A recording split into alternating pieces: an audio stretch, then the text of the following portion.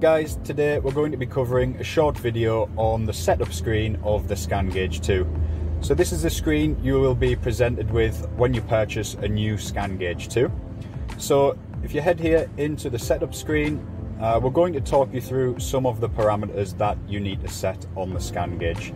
So most of these parameters will come already preset to the Australian market metrics. So first up is distance in kilometers. Then we can scroll right to fuel units, which is in litres. We have temperature units in degrees Celsius. We have the pressure units in PSI.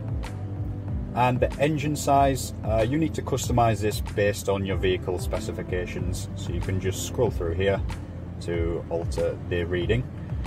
Next up is tank size. Again, this is customizable based on your vehicle tank size. Again, just scrolling through the bottom buttons here.